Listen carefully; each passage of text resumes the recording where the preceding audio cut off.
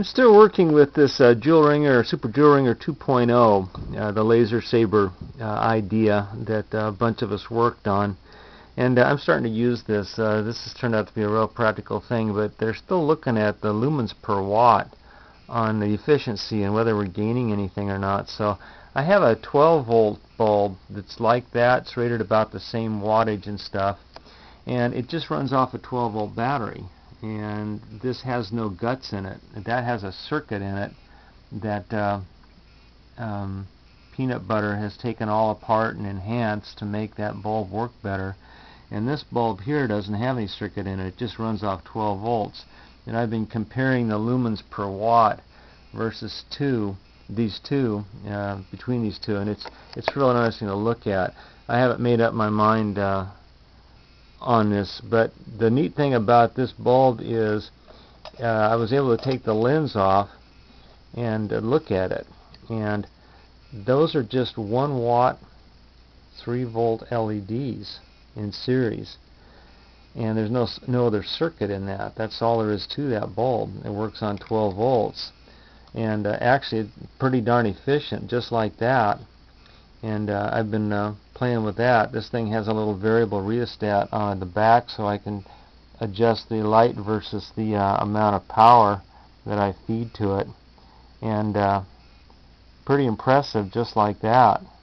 But I wanted to go a little further, so I found these LEDs online, and I bought a bunch of them, and these are the little 1 watt 3-volt LEDs, and I've been working with a 555 timer circuit, blinking them. This happens to be the warm white color, which is like that color, which I like, and I've been looking at the amount of power that they require versus how fast you blink them.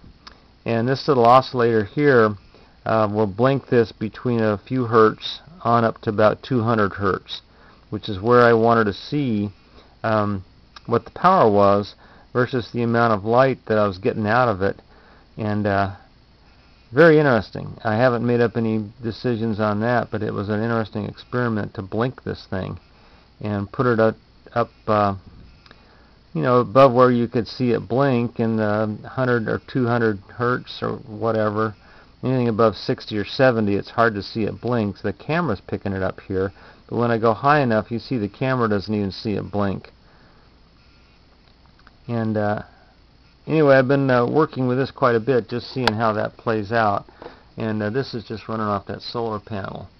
There's no other feed to this. And this is what I wanted to see: was there a way to make a more efficient light without having to use a battery? Because the battery's a big bugaboo right now. Is, you know, what if your battery goes dead? Or what if you don't have a battery, but you had this thing sitting in the closet or the corner of the mud hut wherever you lived, and the sun comes up every day usually, unless you're way up at the high latitudes.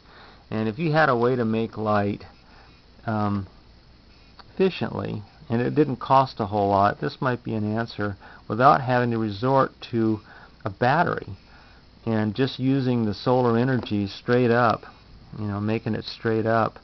And then if you needed to use it at night, of course, you'd have to have some way to store the energy, and that's where the capacitor, supercapacitors, or the battery, or some way to make the electricity. But if you were in a dark dwelling, which was the reason I thought this was kind of a neat idea, to be able to make the light and put it someplace else in the dark dwelling, I thought might be an interesting project. So anyway, that's what I'm working on, is blinking the LEDs to see if we could blink one of these things here and get a better return than simply plugging it into a power source of any kind and leaving it on full on all the time. And that's happening right there. That's being blinked. And that's, I think, one of the reasons this is so efficient, is that it's being blinked. Very similar to that, being blinked. So anyway, that's my thoughts on what I've been working with here, is perhaps taking this idea of the LED, the good LEDs, the high power LEDs, and blinking them to make it a more efficient lumen per watt.